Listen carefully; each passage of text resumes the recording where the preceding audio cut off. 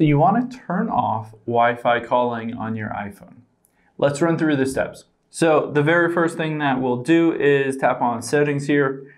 And then you can see midway down is cellular. We'll just tap on that. And you can see I'm going to tap on the cell plan that I have here. And again, midway down is Wi-Fi calling. So I can tap on that.